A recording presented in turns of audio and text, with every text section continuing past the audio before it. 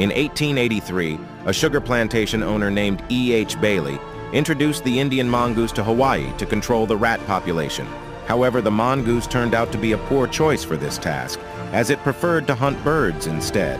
As a result, the mongoose became a destructive invasive species in Hawaii, causing significant damage to the island's wildlife and ecosystem. Today, the mongoose is still present in Hawaii and continues to be a threat to the island's native species. Like the video, if you didn't know this historical fact,